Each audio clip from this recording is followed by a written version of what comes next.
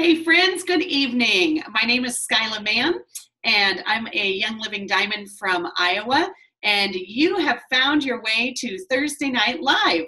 So this is a wonderful opportunity for live learning every Thursday night. We have different topics each week. Sometimes we have guest speakers, and sometimes you're stuck with me, but we always have a good time.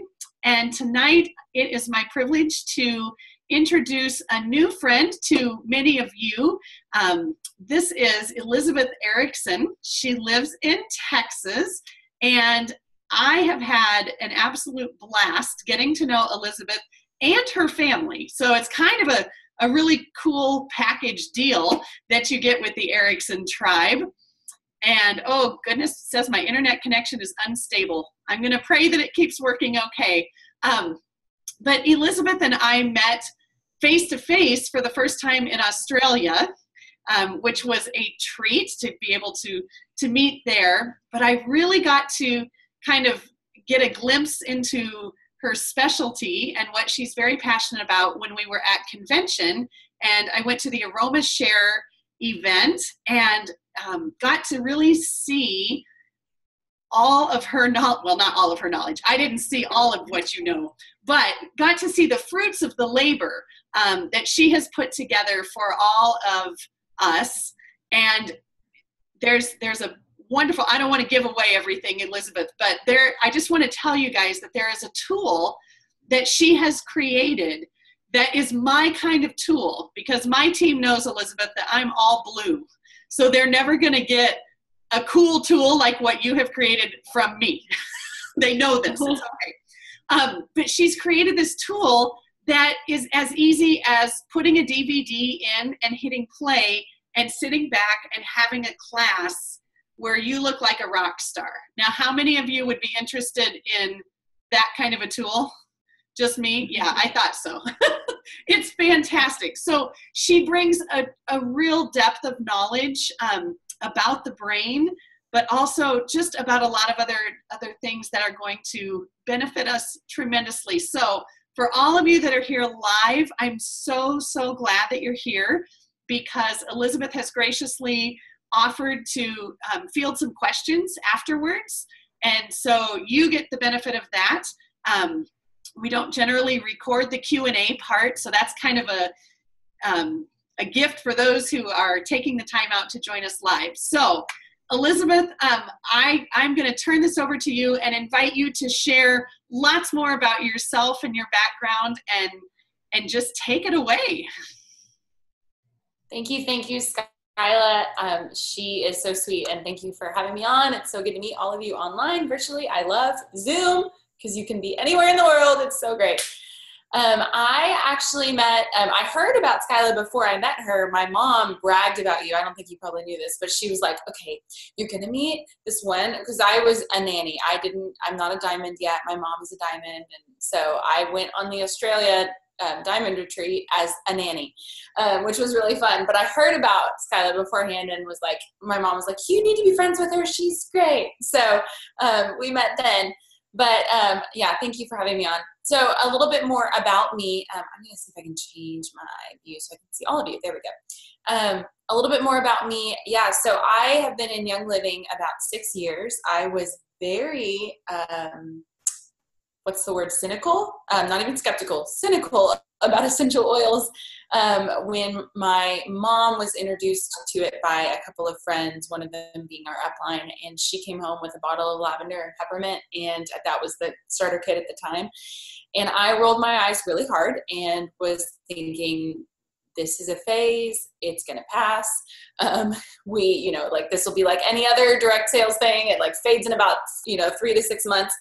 And I just, was not a believer. And when my sister, who's usually even more of a cynic than I am, started chasing people around the house with a bottle of peppermint, shouting now non-compliant things, and asking if they had certain predicaments, then I thought, man, if she's getting in, I probably should believe in this thing. Well, at the time, I was just about to finish college, my undergraduate degree, and I had started having in college some emotional things related to stress. And if it tells you anything, I soon tried Valor and Digest, and those 2 oils were the 2 oils that convinced me that this worked. So if that kind of gives you an idea of the things that I was dealing with in my life, those 2 oils really helped alleviate some things and help boost my body. So I soon became a believer and kind of just naturally started sharing essential oils. So I started kind of building a business by default. And then 4 years ago, I began grad school in applied cognition and neuroscience from University of Texas at Dallas. I have a master's in applied cognition and neuroscience, so basically studied the brain for a few years. And when I got in there, I thought, well, this is really cool. And I kind of see how there's a link with essential oils here. And so I started asking professors about it, and they're like, oh, no. And I just realized that there was this huge gap between what we know in the essential oil community and natural health world and what allopathic medicine, Western medicine knows. And so I just started seeing that there's this gap, and nobody's really, not nobody, but there's very few people that have bridged the gap. And so we've got a lot of great qualitative, great story data, and I'm sure all of you have your own stories of what product helped with what thing or what oil had, amazing benefit. But a lot of the scientific community has yet to see that. And a lot of the, the people that like analytical data, there's a lot of, I'm sure you've encountered a lot of men a lot of times that want to go, well, show me the money or show me the data. And so one of a project that I started on a couple years ago, it actually started as just a class I taught for our team here in Dallas under Jeanette Goodyear. She's a monthly class. And so I went and taught for her kind of on the brain and essential oils. And then out of that, it sort of grew into a project like Skyla mentioned that I created a DVD. It works like a plug and play class. This is not a sales presentation, but I'm just telling you guys about it. But it's like a plug and play class. In fact, I actually had the first person who purchased the DVD, it came out in June, do a class last night. And so she had 12 people in home, new people that are prospects as well as newer members. And the cool thing is it's non-product specific. We're going to go through some stuff tonight that are about the products, but you can kind of adapt this how you want to. You plug it in, you pass around the products what you want. We talk about oils that are in the starter kit. So it makes for a really nice kind of alternative to intro to oils, or the people that just want to build on their product knowledge. There's a lot of science and data in there. So it's a 40-minute DVD, and then I'm writing a book, or I'm finishing a book right now that will come out mid-October on the brain and essential oils. Both the book and the DVD are called Mind Your Brain, and it's optimizing your life and health using essential oils. So I am really passionate about explaining kind of the how and why behind essential oils. I've been a big believer in we know that they work, but why do they work? And distilling down that information and specific to the brain. So we're going to dive into some of that tonight. Like Skyla said, if you have questions, go ahead and either put them in the chat box. I've got it here. I'm kind of watching that, and I can sort of answer as we go, or you're welcome to save them to the end. A couple disclaimers. This is an FDA compliant class, so we are not going to be going over disease states, but I think it's okay because you are going to learn a lot anyway. And then I'll just flash up this disclaimer just so that we've got it. Hold on, I'll screen share. So can you guys see my screen? Yeah, perfect. Okay. So disclaimer here, I'm not a medical professional. I do have a master's in neuroscience, but I'm not a medical professional. This information is for your educational purposes only. If you're using prescription meds, consult your doctor. These statements have not been evaluated by the Food and Drug Administration. They're not intended to treat, diagnose, or cure disease. A decision to use or not use this information is the sole responsibility of you. And do your own research. Obviously, we all know that Young Living is the best. So, Team Young Living. Okay, so why are we talking about the brain tonight? I'll flash this up while we're doing this. It's because it is intricately designed. When I started grad school, I remember going to my neuroanatomy class, and the professor stood up in front of the class, and she goes, okay, if you are about to freak out, do not freak out, because I just need you to know that the brain is, as researchers say, that the brain is as unknown as the universe. We know about as much about the brain as we do about all of the stars and galaxies and planets and things that I don't pay a bunch of attention to. And I kind of breathed a sigh of relief because I went, okay, great. It's like this is a lot of information, but it's okay. And really the reality is we know about this much. So what I think is really cool is what we do know is that the brain is very intricately designed. When I had a friend who had a premature baby born at 29 weeks, and they were worried that she was going to be blind. And at the same time, I was going through a sensation and perception class in grad school, and the baby was, born very early in the NICU for a long time. And when she came out, about 4 to 6 months, they started like doing vision tests, and they thought she was going to have to wear real thick glasses and all of this. Well, thank God the baby was fine. She's actually very bright. There's no delays. But what was so interesting was at the same time I was reading this particular quote that I have on the screen, and it says, "The vast computational power of the human visual cortex cannot be overestimated. The brain of even a 6-month-old child vastly outperforms the most sophisticated artificial vision systems yet designed." And I thought it was just such a great summary about, I'm going to stop screen sharing real quick. I thought it was such a great summary. How do I do this? There we go. I thought it was such a great summary of what we're talking about here. That God, I'm a Christian, and so God is so good that He designed our bodies and our brains, that no matter how much technology we have, I believe that it's never going to catch up with how amazing the human body is and how it adapts to the environment. So even a premature baby that they're thinking is going to be born blind or born with huge vision problems has a computational power that's better than any artificial vision system. So I just think that's pretty cool. So a couple things we're going to go over tonight. We are going to talk about the basics of brain health, how to keep your brain healthy, and some Young Living products that we can use. Feel free to take good notes. All of this data that we're going to be talking about is in the DVD that I mentioned. So if you are like freaking out that this is too much, like I've already created a resource for you, and you can get it later if you want to, or this is recorded. So don't write too fast. Feel free to absorb. And don't feel overwhelmed. We're going to talk about some of the basics on the how and why essential oils work with the brain, some of the chemistry, quantum physics, and then we're going to identify some key components and what some research studies are saying about essential oils and how they work. So I've already made disclaimers, and all of you know what essential oils are, so I'm not going to go over that because I am going to assume that every single one of you is very well acquainted with this and probably teaches that to other people all the time. So the context we're going to talk about tonight is stress and how stress affects the brain. I think I will say this too, as I'm going through this, for those of you that are actively building a business or maybe you're wanting to share this resource with other people, I try to really approach this topic from a place that is applicable and compliant for everyone. And so the beautiful thing about talking about stress is that everyone has it and it's very compliant. So just as we're talking about this, kind of tuck that in the back of your brain, because it's a great way to introduce people to essential oils, especially about the brain. A lot of times I have people come in, they go, well, so-and-so has such and such and such and such. And I'm like, that's not what we're talking about here. But stress happens to everyone, from infants to elderly people. It doesn't matter. Much of the time, I just saw a naturopathic doctor last week, and he goes, the reason we have rot and rust is the reason that most of us age. We have rotting in the gut, and oftentimes rust in terms of the oxidation of our bodies. And if we can solve those two issues, then we can live longer lives. Well, many times the rot and rust both comes because of stress. So we're going to talk about that tonight. Obviously, stress shows up in a variety of ways. It may be digestive issues. It might be lack of sleep. It might be anger, restlessness, or just a variety of different ways, and it will show up differently for different people at different times. That's the context that we're going to talk about tonight. So why we talked about a little bit why the brain is so important. The perspective I like to take is the difference between structure versus function. So we're going to talk tonight both about structure and function.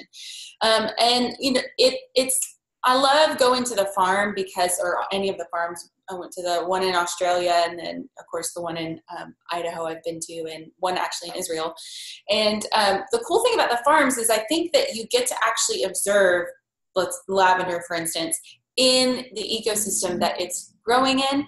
And I think we think about the plants very easily, we think about them in the terms of the sunlight affects them, the soil condition affects them. They're affected by whatever blight or bug may be happening. So there's a lot of different things in this particular ecosystem that are affecting the growth and the constituents that are being developed in that plant. But we forget that about our bodies. And the reality is most people, when they're looking at disease states or conditions or anything like that, or alleviating certain issues, they forget that your body's an ecosystem. And the brain is the same way. The brain is housed in your head, but it's affecting the entire body, and all of the environment around you is affecting you. I had somebody recently, they came and they were like wondering why they were having all of this brain fog and different things. And, well, she had just moved into a new apartment and from Nashville to Dallas. So they had major life change. And the apartment had all brand new carpet and, just been repainted. And so you've got environmental toxins that are affecting your body. The diet was different. There was major life stressors happening in the middle of this move. So all of those things were contributing to brain fog. So I think sometimes approaching the structure and function of the brain from remembering that we live in an ecosystem, our bodies are an ecosystem, kind of helps you approach it from a holistic view. And so I think especially when people are alleviating things, you might find, for instance, for me, you can alleviate one issue and then something else pops up and you go, well, man, why did that happen? But again, you live in an ecosystem and everything works biodynamically. Your body's always going to be wanting to find some type of equilibrium. So understanding that as we talk about the context of the brain is really important. So when we talk about structure and function, we're talking about two different things. The structure is literally the structure of the brain, whether we have both gray matter and white matter. You've got your body that's affected by your brain, and your brain is affected by your body. And then the function, I like to break down in 5 different parts that are all affected by essential oils. And I'll say these a little bit slowly in case you're taking notes. The functions of the brain include alertness, attention, cognition, memory, and emotional regulation. I'll say it again. The functions of your brain include alertness, attention, cognition, memory, and emotional regulation. So we're going to kind of touch on some of those tonight. I like using the analogy of hardware versus software. So I'm using my iPhone to have notes on the TV behind me. But my iPhone, I like the actual structure of the iPhone is, well, the hardware of the iPhone is the structure. So the casing, the glass plating on top, all of that, the chips inside, that's the hardware. And then the software is the actual applications that are loaded on your phone. Same thing for your computer. So when we talk about structure versus function, hardware versus software is kind of a nice way to do it. Or another analogy you could think of is the interior of your house, the decor that you have, the carpet, the wall color, all of those things are like the function of your brain, and the structure is the actual roof and the walls. So you could have, let's say you were remodeling your home, the home structure actually stays the same and you just redecorate the inside. That would be like, you were changing your thought patterns or working on your memory or working on your emotion or your ability to stay alert. You can redecorate the home without changing the structure of the brain. The structure will affect the function and the function will affect the structure, but they are two different things. Okay, so I'm going to put up a couple of screens for y'all so we can see.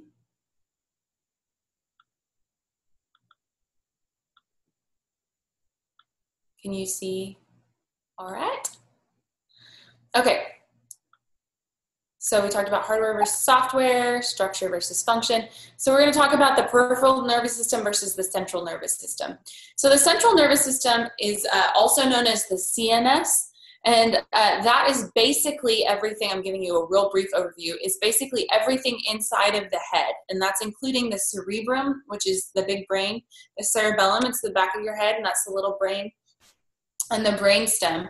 We're going to talk mostly about the cerebrum tonight. The cerebellum is responsible for a lot of different things, and it's actually very under-researched. But among what some of the things that cerebellum helps with the little brain is coordination and movement. Oftentimes when people have too much alcohol and they're having issues with, or even permanent alcohol damage, actually, it's oftentimes a cerebellum issue.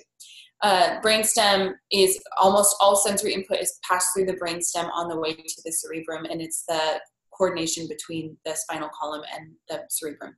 The peripheral nervous system is basically everything outside of the head.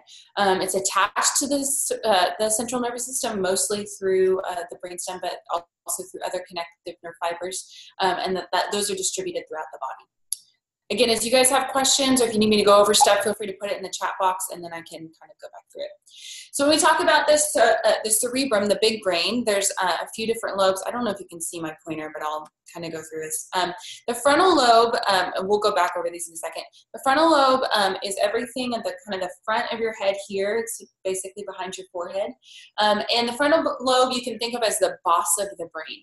So it's responsible for speaking, planning, judging, abstract thinking, personality aspects. It's actually the slowest to develop. So when your teenager is acting foolish and you're wondering if they, why they're being dumb, it's probably because their frontal lobe, their prefrontal cortex, is not fully developed. For most women, it's developed between 18 and 20, and most men between 22 and 24. I, however, know some 30-some-odd men who still don't have their frontal lobe completely developed, I think, but that's another matter. So that's the frontal lobe. It's kind of the boss of your brain, and it's really important for emotional regulation and other things that we're going to talk about in a minute. The temporal lobe is next. It's kind of here below, right around your ears, right above your ears on either side. The brain is kind of split into two hemispheres. So if you think of it, if you were to split it in half, there's a right temporal lobe and a left temporal lobe. The temporal lobe is primarily responsible for comprehension of sound and speech. Speech production is on one side of the brain, and then speech comprehension is on another side of the brain. So temporal lobe is quite important, and there's a large portion of that is devoted to speech comprehension and also production. The parietal lobe is kind of up here above it borders the frontal lobe, temporal lobe, and occipital lobe. And the parietal lobe has the motor cortex, which is responsible for your body positioning and your sense of touch. And then occipital lobe is back here in the back of your head. It is a large, massive brain that is dedicated entirely to vision. We have a massive amount of brain, what we call gray matter, dedicated just to vision and vision perception. And then inside of the brain, if you were to split it in half and look kind of right down the middle, we have we like to collectively call it the limbic lobe. It's actually different parts of the brain that sit sometimes it touches temporal lobe or frontal or whatever, but if you collectively call them the fifth lobe of the brain, it's called the limbic lobe. And this includes things like the hypothalamus, the amygdala, hippocampus, corpus callosum, thalamus, olfactory bulb. Some of this I'm sure y'all are probably familiar with, but very important for emotional regulation. It is a little bit of, I know a lot of people like to say, well, the limbic lobe is the seat of your emotions. I think that's a little bit of a cop-out. Personally, it is highly important for emotional regulation. But the cool thing about the brain is that it's very intricately connected, and so and it's highly adaptable. If one part you lose your sense of sight or you lose your sense of hearing, the other parts of the brain will actually make up for the sensations and perceptions that you're missing. So although the limbic lobe is very important for emotional regulation, it's not the only part that it plays in. So we'll come back to that in just a little bit. Two types of brain cells we're going to talk about are neurons and glia. And this is important, again, when we're talking about the structure right now. It's important to understand because as we talk about the products, you'll see how the products that Young Living has support the structure as well as the function. So two types of cells we're going to talk about are the neurons and the glion. So this is a picture primarily of neurons. You see here in the middle that neurons are electrically active cells.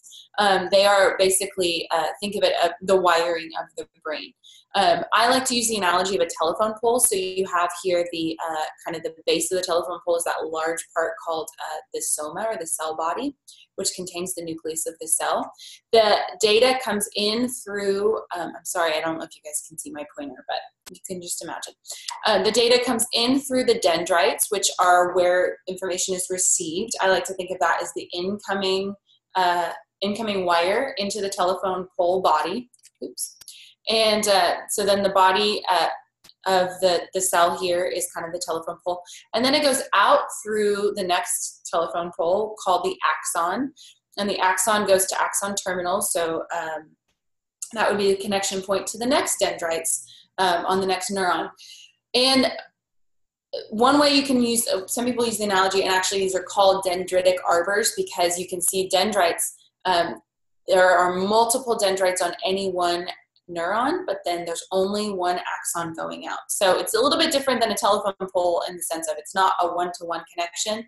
You can have multiple neurons having multiple connections at any given time because of the dendrites. That yellow thing you see around the axon are what we call glia cells, and glia cells are known as a group. They're known as a group called glia cells. There's multiple types of them. Glia cells provide support, nutrition, insulation, and help with the signal transmission in neurons. Glia cells are kind of like the glue or the scaffolding that help hold the brain together. So when you hear the terms white matter versus gray matter, white matter is neurons. It's all the electrically active gray matter is the neurons, all of the electrically active cells, and then glia cells are the white matter or the connective tissues. They're actually really underrated and they don't get talked about a lot, but glia cells are really, really important. And you're hearing more about glia cells, or what we like to call them. There's a type of glia cell called the myelin sheath, which is that's that kind of fatty layer, that yellow fatty thing that you see there surrounding the axon. And the reason that myelin sheath are important in some things like multiple sclerosis or other like degenerative diseases like that, it's actually a myelin sheath deficiency. But what's interesting is that some people who have PTSD, researchers are actually diagnosing PTSD the same way that they would diagnose neurological conditions like MS. So there's some curiosity in terms of if some emotional issues like PTSD actually might have a myelin deficiency or glia cell deficiency, a fatty cell deficiency in the brain. So that's a little side note. All right, so in supporting the structure, I'm going to talk about a few products. Most of these you're probably familiar with, but so Ningxia Red is, I have my personal bottle here. I don't have any beautiful looking bottles, so this came straight out of my fridge. But I just had a little Ningxia right before we came on. Ningxia, I love Ningxia for, I knew it was great for the cardiovascular system. I knew it was great for your eyes and a lot of other things. I knew it was great for helping maintain normal blood sugar and blood pressure levels. But I did not know that it was so good for the brain until I started diving into research. And turns out that wolfberry is highly researched in Asia, and it is very beneficial for your body and for your brain specifically. Of course, we know Ningxia Red is a wolfberry puree, and it also has plum, aronia, cherry, blueberry, and pomegranate juices, which are great for antioxidant purposes. But also you've got oils inside of Ningxia Red, including lemon, orange, yuzu, tangerine, and some of those have been, I could go into it for days in terms of lemon helping with gut mucosa, which is really important for helping your brain, helping boost your immune system. There's a lot of different reasons why it's good. Also, the fact that it's low on the glycemic index, sometimes inflammation in the brain can happen because of high blood sugar levels. So the fact that it's low on the glycemic index is really important. But one of the things I love is this study here from Asia on the wolfberry fruit, and it's specifically on how it protects cells from beta amyloid neurotoxicity, which is a known factor in contributing to brain cell degeneration.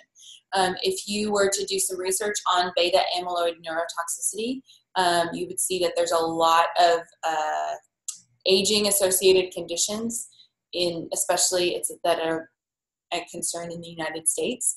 I'm saying this as compliantly as I can. So, but beta amyloid neurotoxicity is a known factor in, like I said, in brain cell degeneration and especially associated with aging. So the thought would be that Ningxia Red is great for helping fight natural and normal aging processes. Again, I mentioned the polysaccharides help to maintain blood sugar levels in normal ranges.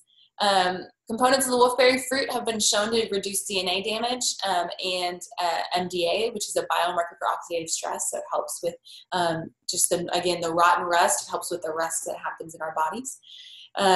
And it's great in that it has high protein content. Tryptophan comes from amino acids. And it's one of the precursors to serotonin in your brain, which helps with emotional mood regulation. So I do 2 to 4 ounces for a healthy adult is kind of a good recommendation for Ningxia Red. That is one of the things that helps to support the structure of the brain for a variety of reasons. So Ningxia Nitro, this was my saving grace through grad school. I would do, and I actually, this is a tip in case you haven't tried this. I actually mix my Ningxia Nitro with my Ningxia Red because they enhance each other. So if you have not tried doing both at the same time, I think that they balance each other out. Or not balance each other out, they enhance each other. So Ningxia Nitro is great in that it contains a bunch of different brain boosters, including black pepper, essential oil, nutmeg, vanilla, chocolate, yerba mate. Yerba mate is wonderful on its own, but I love that Young Living is smart enough to put yerba mate in Ningxia Nitro. Yerba mate is if you're not familiar with it, it's a plant out of South America, I think usually Ecuador, that is in the same family as caffeine, but as coffee and things that are caffeinated, but it's not a caffeine. And it actually gives your brain kind of the same focus as you would with caffeine without having any of the jitters or side effects. This also has vitamins B3, B6, B9, B12. We're not going to go into it in detail, but B vitamins are super important for your brain. Super B is an awesome supplement from Young Living if you're specifically needing B vitamins. But I love that Ningxia Nitro, you get all those B vitamins in one nice little tube. It has green tea extract, Korean ginseng. And one of the things I like about Ningxia Nitro is that because the D-ribose that's in it, it actually helps, the little bit of caffeine that is in here, the D-ribose actually helps to balance it out. So you don't get the jitters the way that you would with a lot of other things. It just gives you a nice little boost. And not just an energy boost, but actually a cognitive boost between the black pepper, B vitamins, the green tea extract, ginseng. Okay. Next thing is MindWise. I don't have the new nice pretty branding on there, but I do have the nice pretty bottle here. MindWise is awesome. It is a healthy fat that's a vegetarian source of healthy fat. So Young Living has a couple of different things, like we talked about the pig and I don't think use this analogy, but when you think about the neuron and the myelin sheath that surrounding the axon of the neuron, I like to think of it like a pig in a blanket. So that the blanket surrounding that neuron that helps the transmission, it's the tubing around the copper wire on the telephone pole that helps the transmission of your electrical signals go faster, that gets supported by healthy fats. And so one of the best sources of healthy fats is MindWise in the Sachin Inchi nut oil. It's a vegetarian healthy omega-3 and omega-6. And the cool thing, there's actually a lot of data and research showing how having a good level of omega-3s and omega-6s, fatty acids, actually help to alleviate some different emotional issues. So a lot of times when people are, and you see this in places where there's not a lot of sunlight and they have to supplement with vitamin D and omega-3s. So MindWise was developed specifically for helping with the aging brain and also with specific conditions related to some behavioral issues and other things like that. So I think it's a must-have for anyone that's got any kind of emotional things. It also has lithium orotate in it, which lithium has been known to help in different research studies with certain emotional issues. So it's great for, this is great for helping with roles in vision, nervous system function, all of that stuff. Omega-3 is another great healthy fat. This is coming from a fish oil complex, so people that are vegan would probably prefer the other option, mind-wise. But what I love about Omega-3 is that you are actually getting not just good CoQ10 and vitamin D3, but Young Living is so intentional. I don't like, the more that I find out about how they formulate products, the more that I'm like, I love you guys so much.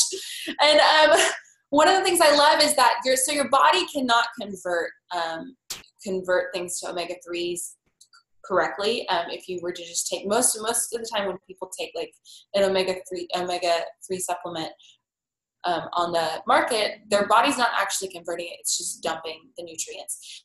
But Young Living is so smart in that they put the precursor to what your body needs to convert things into CoQ10. And so I'm going to try and pronounce this correctly.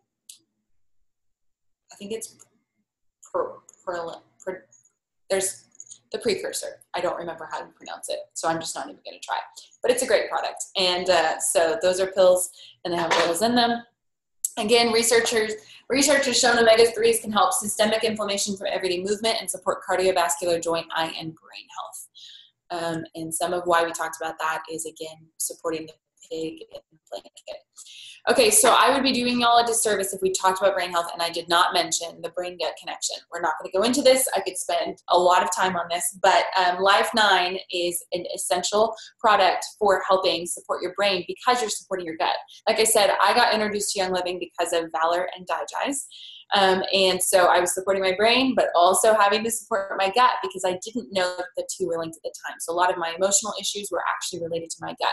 Life 9 is an awesome probiotic. Most of us are deficient in the healthy gut flora and the healthy bacteria in our gut. And so what I love about, again, the intentionality of Young Living is they actually, so there's 9 different strains of beneficial bacteria in Life 9. But Young Living is so intentional that they know, because this is a product that once you open it, you need to refrigerate it. They know that, that it is going to be shipped in hot weather. And so during the summer months, Young Living actually packs it with extra probiotic in it so that by the time it reaches your house, if there's been any kind of heat, it's what you're getting to your door is awesome. These are time-released capsules, and so it actually doesn't get released until it's in, I think, your large intestine. Okay, so I'm going to turn off screen share for now, and we're going to go over a couple other stuff, and I will share some slides in a minute. So we talked about supporting the structure of the brain. Let's talk a little bit about the function and how the brain works. So when any kind of brain input comes in, sorry, skipping ahead so I can make sure I got my notes in front of me. How are y'all doing so far? Not overwhelmed? We're good? Okay, perfect. So we talked about the hardware. We're going to talk about some of the software of the brain. So I like to think about this part when, let's say there's a sensory stimuli. It could be a visual input. It could be, somebody running across the street. Let's actually, we'll use the analogy of a car accident. Somebody ran into the street and you're stopping your car really quickly. You're immediately getting some quick visual input. You're getting, you're hearing things. You're processing all at the same time. So if you give attention to that stimulus, to the person running across the street, then your brain is actually going to be making thoughts about it, which are cognitions. So you have alertness, you give it your attention, and then it develops into cognition. And then what happens is that you're beginning to encode memories. We have multiple different types of memory, including short-term memory, long-term memory. If you're dwelling on that stimulus long enough, and you're giving it actually, especially in a situation like that where there's high emotion, high alertness, you're probably going to encode part of that memory, and it's going to sit in your short-term memory. And as you're thinking about it, as you're dwelling on it, it actually gets encoded into your long-term memory. And then 17 years later, your grandkid's asking you, your child or whatever is asking you about that one time, and you're able to recall this memory from this person running into the street. So what happens with our brains is that sometimes when we're dealing with a lot of stress, your brain gets overloaded and two things, well, multiple things can happen, but sometimes what we don't realize is that we don't encode memory correctly and we don't encode emotion correctly. So a lot of times this trauma and the stress that we have in our lives is related to the fact that our brains are not processing information correctly. The beautiful part about essential oils is that they help to interrupt looping thoughts. They help to heal with emotions. They help to deal with memory. And so a lot of times we talk about, oh yeah, we've got all these great emotional blends, and we know, like, I know peace and calming works. I use it all the time. I use it on my dogs. I use it on kids. But why does it work? Well, some of it is that it's actually going in at the cellular level and helping to alleviate some of the stress and trauma. Eric Arkandel, a Nobel Prize winning neuropsychiatrist, shows how our thoughts and even our imaginations can get under the skin or the DNA of our bodies, and they can turn certain genes on and certain genes off. Your brain is constantly adapting. This is called in the science community neuroplasticity.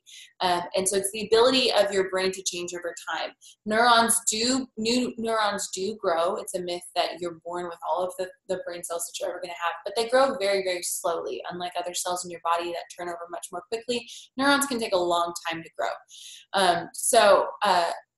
So your brain is constantly changing, but what you give attention to, what you think about, what you apply emotion and memory to, those things are the thoughts that are going to grow. And that will determine, like I said, we're in a ecosystem.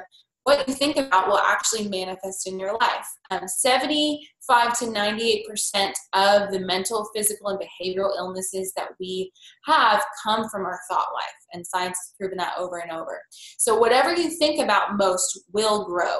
I like to use the analogy of a seed. If you plant a lemon seed, you're going to get a tree that grows lemons. If you plant an apple tree, it's going to produce a tree that grows apples. What thoughts you're paying attention to, if it's fear, if it's negativity, if it's harmony, if it's acceptance, whatever it is, those things are going to begin to manifest in your life. And those dendritic arbors, those neurons in our brain that look like trees, actually begin to come to life. So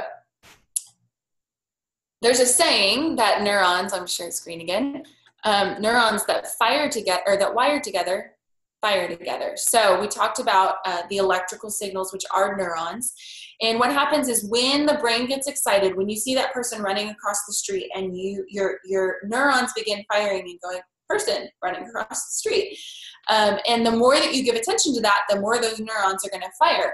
Well, the neurons that fire together end up wiring together. They look kind of like train tracks going, that go together, and they start moving together, and they literally become like a train track in the structure in the gray matter of your brain.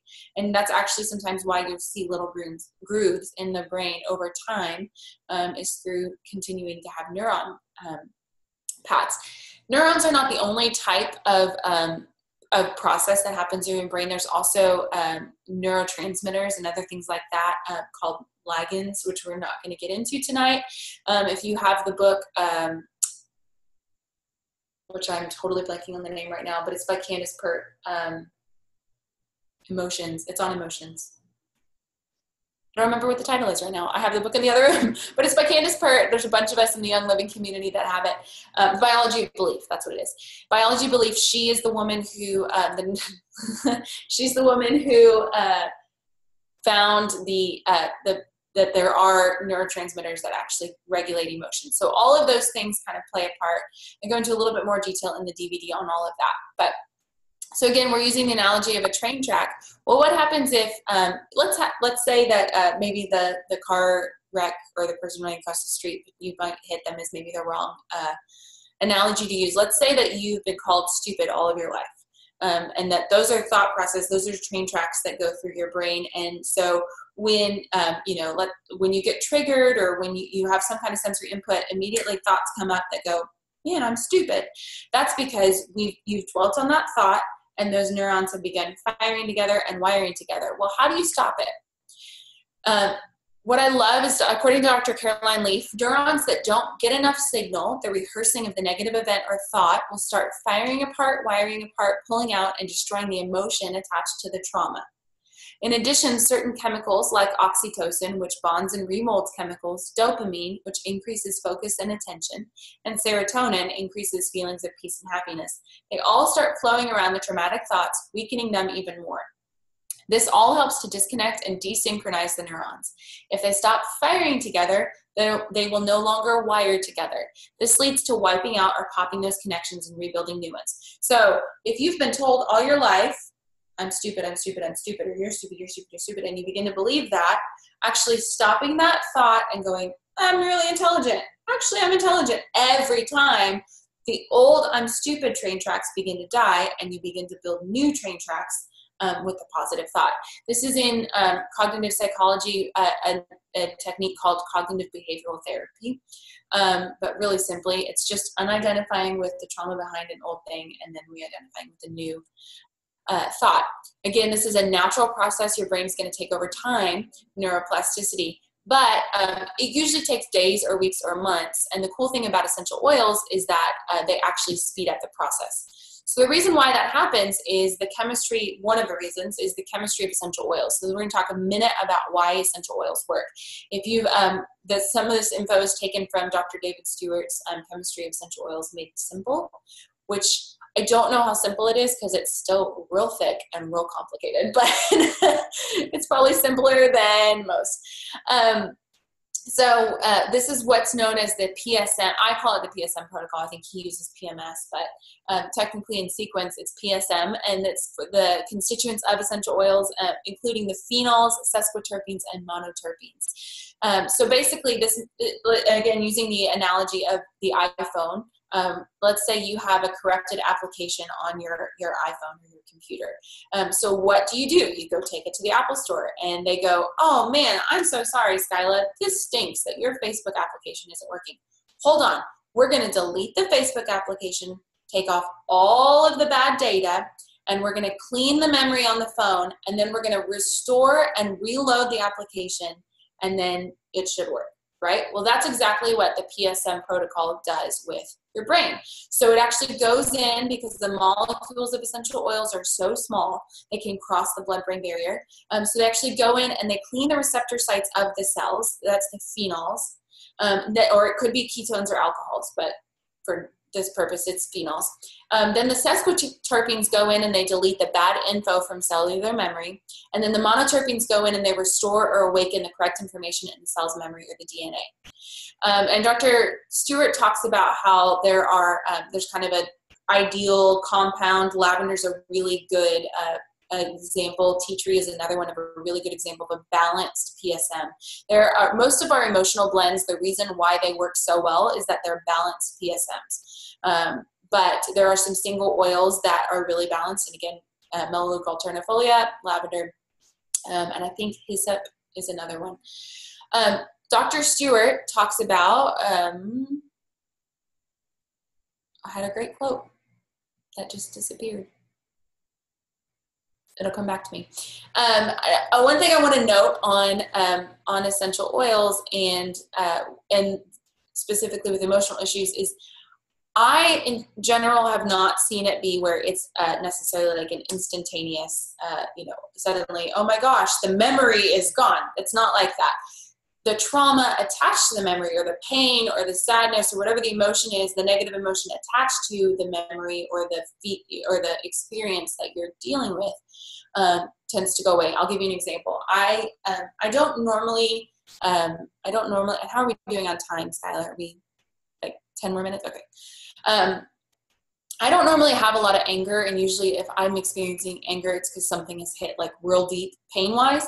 Well, I was having an argument with my sister, and we were real close, but I just was so angry. It was very hurtful. It was a very just messy situation, and I was doing everything I could do, prayer, apply. I don't know if I had applied an oil at this point. I think I had like diffusing or something, but I did prayer, and I'm like, trying to calm down, deep breathing, all these different things, and like trying to unidentify with the emotion, and this anger was just not going.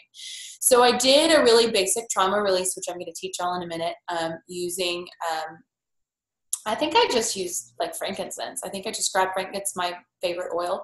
And I just grabbed frankincense and I applied it to my forehead, and then I applied it over my liver and into my chest. And I just did the quick trauma release that I'll show y'all. And no joke, within seconds, the anger was gone. And if I tried to conjure it back up, it didn't work. And I specifically applied to my liver because that's where usually anger and bitterness is stored. And I know that from a book that I'll show y'all in a minute. It's a great resource if you're dealing with emotions.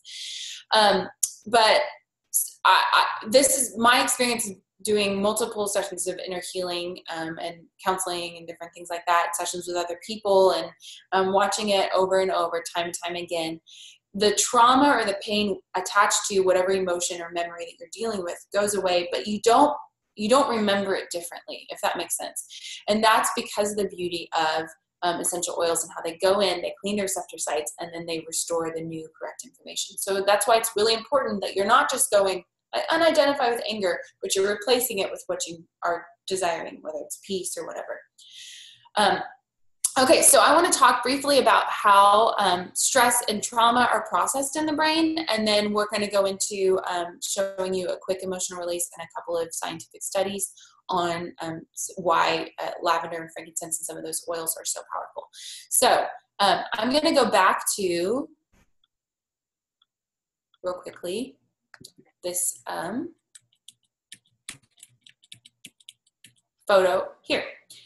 So I want to talk briefly about how stress and trauma are processed. So again, let's say you have somebody running into the street. That's a great kind of, and you're in a car and you're about to possibly hit them. That's a really situation where you're either going to feel fight or flight or freeze.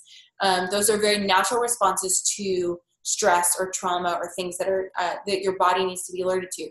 Not all stress is bad. Stress helps us to get out of bad situations quickly. If you are about to hit somebody with your car, you want to know real quickly to slam on your brakes and stop. Your body's got to process that, and your brain has to process that in order to stop you from something really bad. But too much stress and too much trauma over time actually wears out our brain and our body, and that's where we have a lot of disease states and issues that come when the stress is not turned off. So what happens when you see that person running across the street, you have attention and alertness, and you have some sort of mental processing that's happening, cognition. Well, what happens is that your brain is going to, a fire alarm begins to go off. And the fire alarm is the amygdala. It's that little kind of green thing right on the end. The amygdala is a fire alarm that it calls the 911 operator to send for help. The 911 operator is your hypothalamus and your pituitary gland. And they call the emergency responders, and they send the emergency responders to send signals to your body to react appropriately. So the emergency responders are adrenaline and stress hormones. That's why, again, you have fight, flight, or freeze, because adrenaline and stress hormones begin coursing through your body. But one of the stress hormones is cortisol. Again, you see cortisol when it's not turned off correctly, then that's when you have excess weight gain, and you have usually inflammation and other issues in your body. But emergency responders, adrenaline and stress and cortisol and other stress hormones are highly important. We need them. The emergency responders, they show up, and there's usually a fire chief on the scene, and they're going to show up to the fire, and the fire chief is going to oversee the operation and make sure that there's enough emergency responders to respond to put out the fire. Well, your fire chief is your hippocampus, and hippocampus is right there next to the amygdala. And that communicates back then to the 911 operator, your hypothalamus, hey, the fire alarm's still blaring, but we have enough emergency responders, you don't need to send any more. So once the hypothalamus receives the information that fire alarm, we're good, there's enough people on the scene, then it sends information to the prefrontal cortex, which again is this part right up front, that's the boss of your brain. And the prefrontal cortex is you're doing your thinking and your reasoning, and that sends a signal to calm down and turn off the alarm. So again, prefrontal cortex, not a part of the limbic lobe, but it's the boss, and it's kind of regulating all of this. So let me break this down. Part of what's really important to understand is when your fire alarm is going off, and fire alarm can go off not just because of stress or trauma, but actually because of pain. The same, your cortical spinal tract that shoots the pain signals up to your brain actually affects your brain the same way that happens with stress and trauma. So I actually had a friend, she's dealing with some chronic pain issues right now, and she was saying how she was having a really hard time last week with emotional regulation. She's crying, she's angry, all of these things. And I said, well, it makes sense. You're in pain, your body's in pain all the time. It's as if you are basically going through massive emotional trauma at the same time. Your brain doesn't know how to process. Well, what happens is that your amygdala and your hippocampus are not just responsible for emotional regulation, but they're actually highly responsible for memory. So often what happens is that when you're in the midst of fight, flight, or freeze, when your fire alarm is going off, you may not be encoding memories correctly. So people that are in emotional distress or maybe in pain are probably not only not processing the world correctly, but they're not recording and consolidating those memories. We see this a lot with people with PTSD. Their prefrontal cortex is not telling the rest of their brain, hey, calm down. We have enough emergency responders. You don't need to send any more. So their brain is just looping emotion all of the time, and their amygdala and their hippocampus are not getting any relief. So this is one of the great ways that essential oils help. Did I accidentally stop screen sharing? Sorry, y'all. Hold on just 1 second.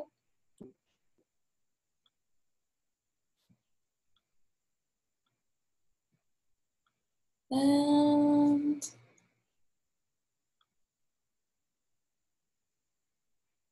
I don't know why this isn't working like this. Sorry. There we go. So one of the great things about why using what you have works, and I'm a big believer in this, is that, again, a lot of our emotional blends are, they're containing single oils like ylang-ylang, like spruce, frankincense, lavender, rose, Idaho blue spruce, balsam fir, cedarwood, lemon.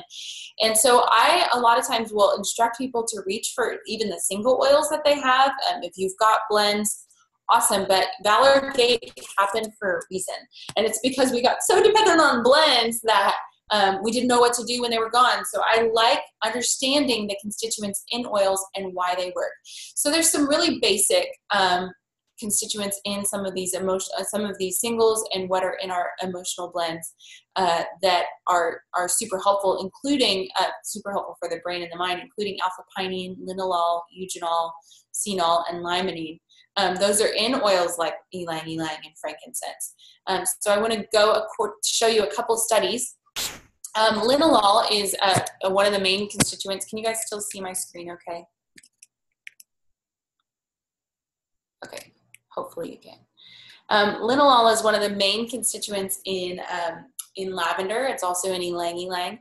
And this study talks about how effects of linalool, they showed specifically how it helps in alleviating anxiety, social interaction, and aggressive behavior in mice.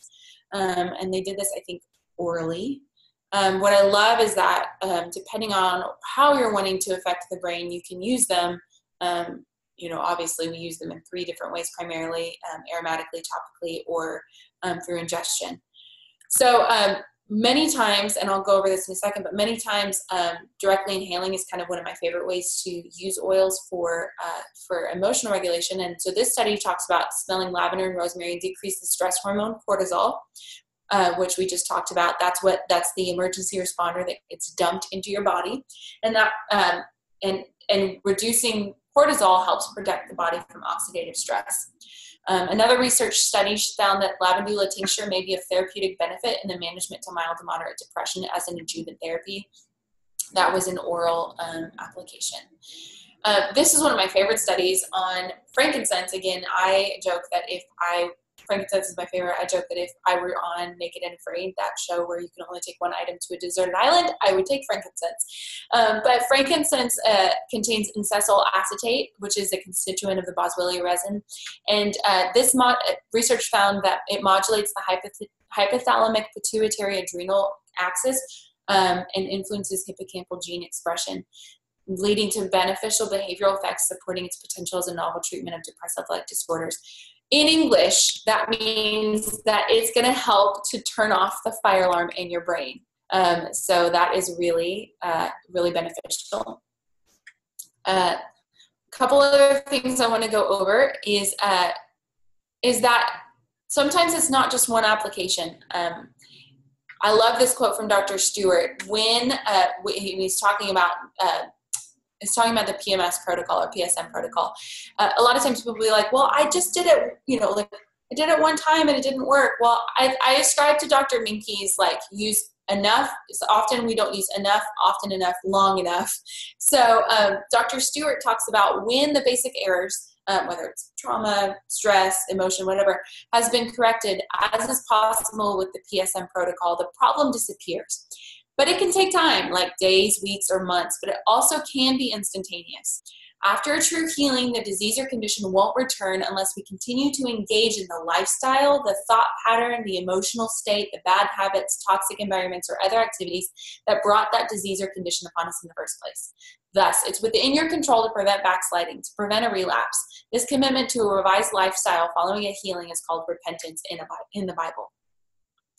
I love that quote because I think it's such a great kind of encouragement that it's not a one-time and done thing. This is an ongoing thing. And again, we live in a dynamic environment. Your bodies are dynamic environments. So sometimes you can deal with one, and actually this is my experience in the last few weeks. I've been in like major life transition. So I feel like I deal with one fire and then there's like another fire to put out over here. So I'll like deal with fear over here or deal with stress over here in something.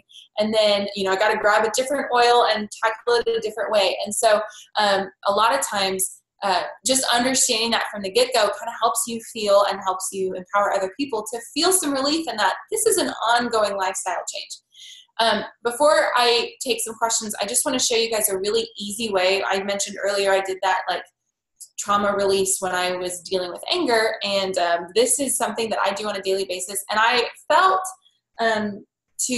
tonight, like there's a lot of different emotions we could tackle, but I actually felt that overwhelmed was the emotion that we were going to tackle tonight.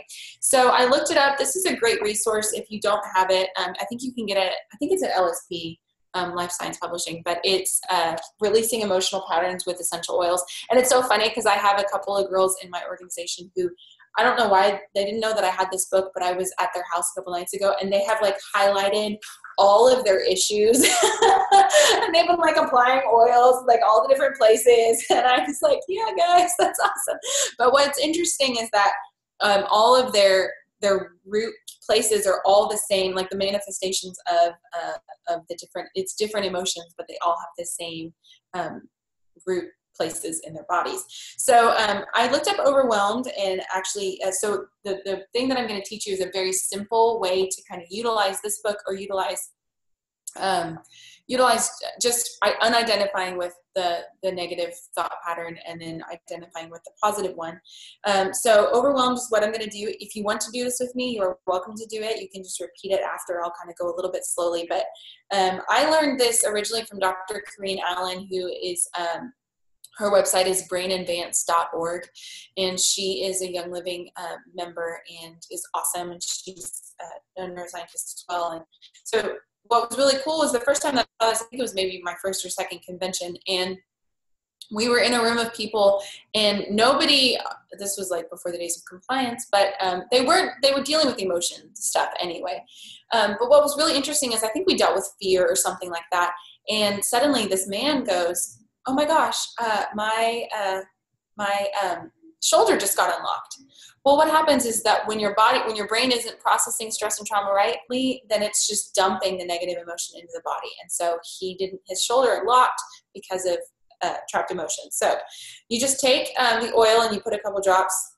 I have vetiver here, which is really viscous. So this has been my oil of the day. So I just take a couple drops and I apply it directly to my forehead, and then usually to the back of my head right here, which is the brainstem. And then I apply one hand over my heart and one hand over my chest, as well as directly inhaling. The most direct access to your brain is actually the cribriform plate right here at the top of your nasal cavity. That's the only exposed part of your brain right there. So directly inhaling is the fastest way to get it into your brain. But I do like doing this as well. So then you just say, I choose to release the trauma behind. And I'll let y'all repeat. I choose to release the trauma behind. The feeling of being overwhelmed that no longer serves me in a positive and productive way. And then you repeat this 3 times. And the reason that you do that, or twice more, the reason that you do this 3 times is actually connecting spirit, soul, and body. So I choose to release the trauma behind the trapped emotion of feeling overwhelmed that no longer serves me in a positive and productive way. I choose to release the trauma behind the trapped emotion of feeling overwhelmed that no longer serves me in a positive and productive way. And then you choose the opposite, which according to this book is vision. So I choose vision. I choose vision. I choose vision. And then you say, I believe vision. Or I believe I have vision. I believe I have vision. And then I manifest I have vision. I manifest I have vision. I manifest I have vision. I manifest I have vision. So it's that simple. I love it because I can use it with kids. I can use it with other people. It's not religious associated. It's very simple. It's very easy. And that's the fastest way and most effective way that I have found. There's a lot of other therapy techniques. I love aroma freedom technique and a lot of other things. But this is just a fast and easy way that just allows the oils to go in both topically and aromatically, and allows that PSM protocol, as well as even we didn't even get into quantum physics tonight, but there's the quantum physics part of that. So before I turn it back over to Skyla and answer any questions that y'all might have, I know we went a little bit long, sorry. But I just wanted to remind you that I have a DVD. If you want this and more information, it's 40 minutes. So it's a little bit more brief.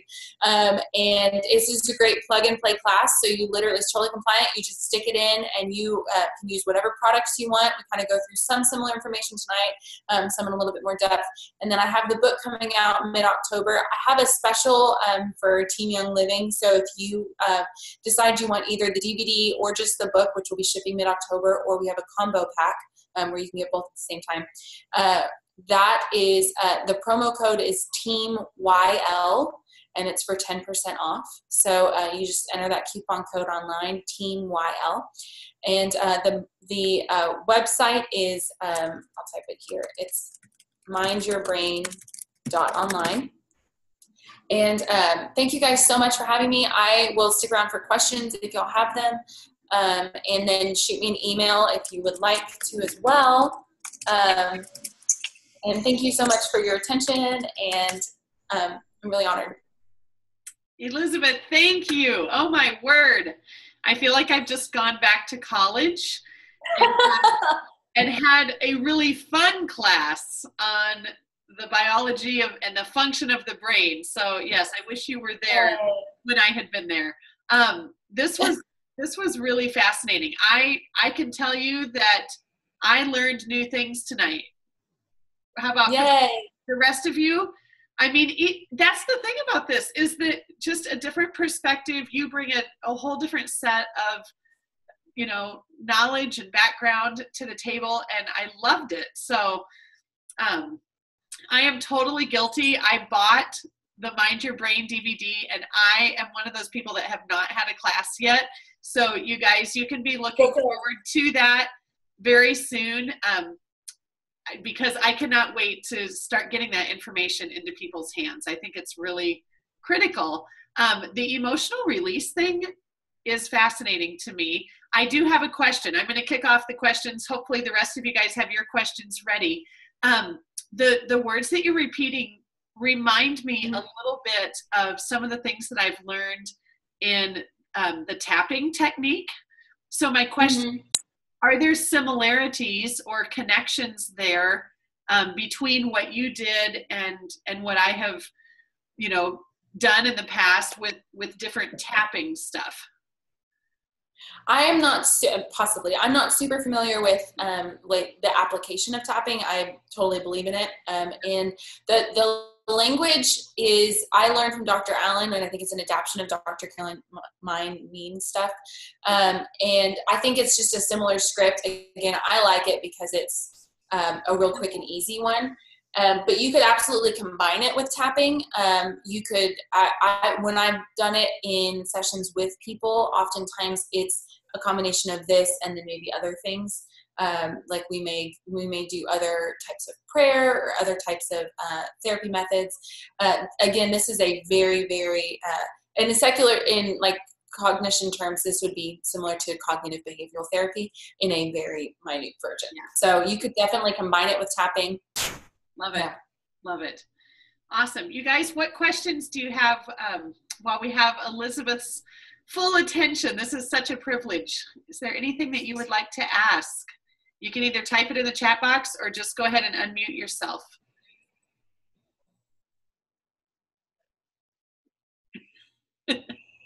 Think of any. Y'all are stunned speechless. I did my little, I'm just kidding. Totally. Skylar, are you supposed to still be recording? Oh, I should end it. We'll continue on. It's okay. Somebody just asked what book I was showing at the end. It is Releasing Emotional Patterns. Sorry, the light in here is weird. Releasing Emotional Patterns Using Essential Oils by Dr. Caroline. I think it's, is it Maine or Mine? I say it's Mine. But Mine. Okay, Dr. Caroline Mine, M-E-I-N. And I think it's through Life Science Publishing, so explorelSP.com. I don't remember who, I think it's LSP that publishes it. But yeah, Releasing Emotional Patterns Through Essential Oils. And so it's, what's really great is that it has specific blends, or you can look things up by, it's the EODR of emotions, basically. So it's kind of a nice, quick, and easy resource if you're specifically using, if you're using that. And she has a real basic muscle testing kind of how-to in there. And so that's, a lot of times people will combine that with muscle testing to find out what emotions. I end up doing it typically more intuitively, or by hearing the language that someone is using. And often from there, I have a very strong impression on what the emotion is. Cool. And I just typed in the chat box, another book that we have used in our group to partner with that one is The Feelings Buried Alive Never Die. And that has been a super helpful dynamic duo, kind of. Yeah, and then the other one that I mentioned earlier is I can write it in here, The Biology of Belief. Okay. That is by Candace Pert. And I believe that you can buy it. I mean, you can get it on Amazon, but I think you might be able to buy it through Growing Healthy Homes, the Hopkins publishing company. I think they sell that. Awesome. And that one is a little bit more of a memoir, so I don't think it's as practical. So that would be kind of, but if you're super interested in the topic, it's an interesting book to have. Very cool. You guys, are there any application questions? You know, taking this information, remember it's only as valuable as it is shared. So is there anything that you learned tonight from the perspective of sharing it with others that you have questions about?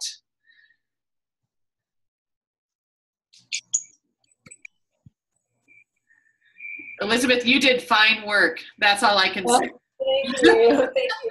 Well, and what I was going to say on the sharing, when I initially taught this, I had people wanting to share it, but they were like, but I can't teach it. I can't teach it. And that's why I created the DVD. So again, that's not a sales push, but it's there as a resource because I'm a big believer in people getting accurate information, but also making it, I'm a builder. So I get that like we can't all know all of the information to teach 18 different classes.